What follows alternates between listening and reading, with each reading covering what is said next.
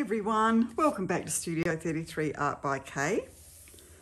Today I'm going to be repurposing some little coasters that I've had for a long time that we don't like much anymore, so I thought I'm just going to give them a bit of a new lease of life.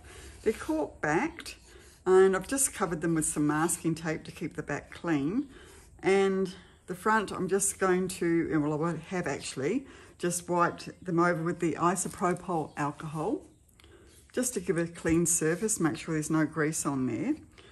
And what I'm actually trying to do, I've just brought a new set of dinnerware and it's black on the back and the front is this cross between green and yellow. So I've mixed up some colours here, the Eraldo white with the Eraldo sage and global yellow flower, and I've managed to get pretty close, I think, to the same colour. I think that's very, very close. So I'm going to do a drizzle swipe rec spin, and I'm including some other colours that are sort of the tealy and cyan colours, because I've got a splashback in the kitchen which is cross between those two. And I'm going to add in some of the cool blue as well and some gold and silver. So I'm going to do a black base and we'll see how this turns out. I've got no idea. I haven't done a pre-test or anything on the colours. So hopefully it's going to be something that's going to match in with my living area or my dining room. So without further ado, I'm just going to cover the base in the black.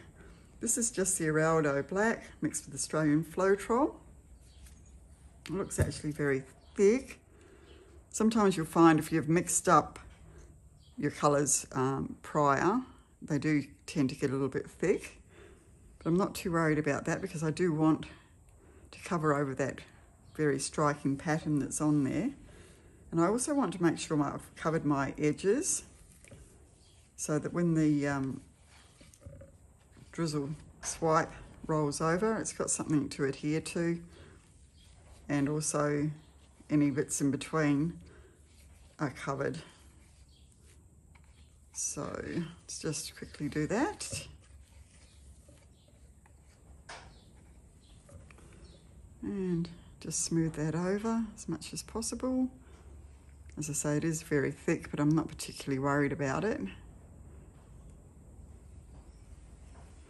Okay. So I'm just going to drizzle the colours over. Now, sometimes if you're doing a drizzle swipe, you don't necessarily have to do a base coat. I've decided to do one today because of that colour that was underneath. So I'm just going to quickly burst any bubbles here.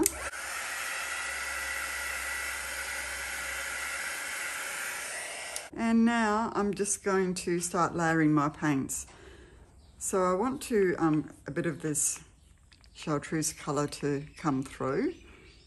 So I'll probably put it on the bottom and then I'm also going to put it on the top again as well. I'm pretty happy with how close I got with that actually. It's always hard when you're trying to match a colour, working out, you know, which colours to mix to get that colour. And this is a metallic, which is the Eraldo metallic palm green. So I've got a couple of metallics in here today and a couple of non-metallics. The next colour is the Eraldo metallic Cyan or Cyan.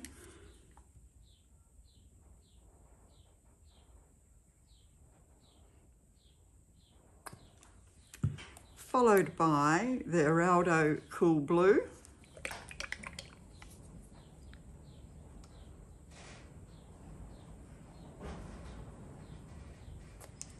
And I'm going to throw in a bit of the Mont pouring paint gold, which as you would know by now is one of my favourite colours. Oops. Followed by the Eraldo metallic Silvery with a Y on the end. Just get a few of those in there, not too much. So I've loaded heaps of paint on there, but it's going to be okay because I am going to spin this out. And I'm just going back in with my chartreuse colour. Make sure I've got enough of that in there. Okay, so next I'm just going to do a swipe, and I think I'll just use a playing card. So I'm just going to load the playing card up with some of the Global Black, which I've mixed up as a cell activator, so it's basically 1 part of the black paint to 4 parts Australian Floetrol. So I've just put it on like that. And now we'll swipe and see what we get. Here we go. Just very gently swiping down. And the gold nearly always gives beautiful cells.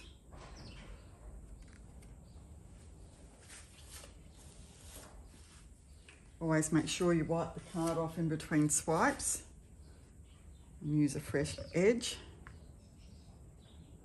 Just load that up again.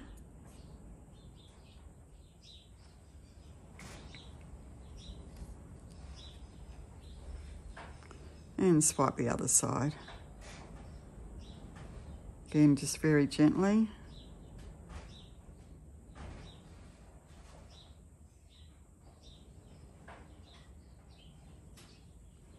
Okay, we've got some beautiful cells coming through there.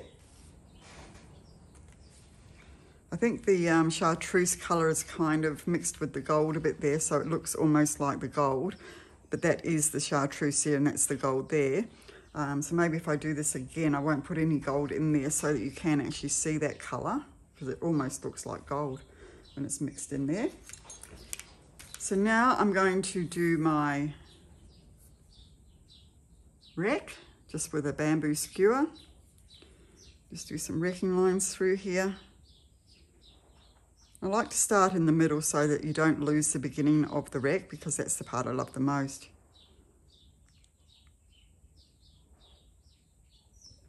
I love where you get that, where you just go in there and it gives you that beautiful raindrop sort of effect.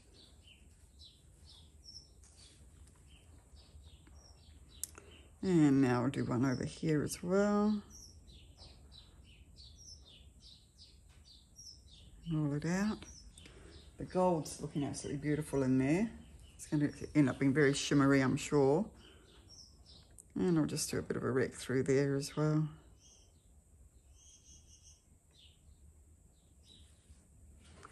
Okay, I won't do too much more with that.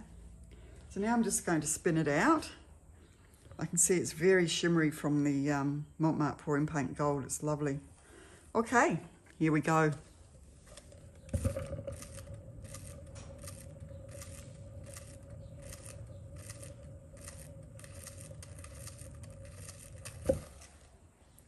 And back the other way.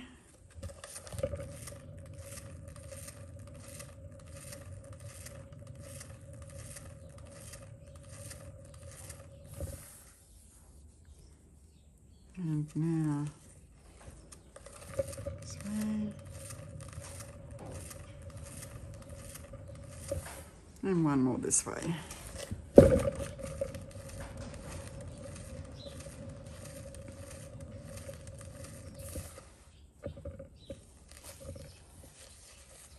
Okay, well that's turned out quite lovely, actually. Really pretty. So I can see the chartreuse colour, I've got my gold, got the blues, the bit of teal coming in there as well. So that's basically the colours that I have in my kitchen living area at the moment. So I think that's going to be fine. Okay, so I might just give it one more spin just to spread it out a little bit more, just one more each way.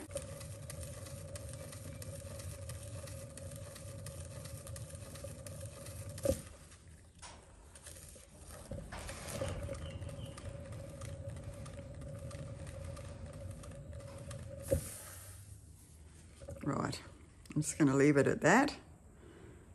Okay, so I will now bring you down for the close-up. So here we are coming down for the close-up of this very pretty piece. I've got all my colours coming through. You can see the gold, and the chartreuse does look quite different to the gold now that I've spun it out a bit. I've got my cool blue coming through there, the metallic cyan, and the bit of the metallic palm green is coming through as well. So I've got all my colours that I'm after in there. And I quite like the pattern as well. So I'll just turn the flashlight on so that you can see the shimmer. Okay, so here we are coming down with the flashlight on. And as you can see, it's got a lovely shimmer to it, where the gold's going through there and the other metallics as well. And it's actually turned out to be a really pretty piece. Oops, lovely through there as well. All right, so that's it for today, guys. I hope you enjoyed that one. It was just a very quick one. And we'll see you back here very shortly in Studio 33. Until then, stay safe. Bye-bye.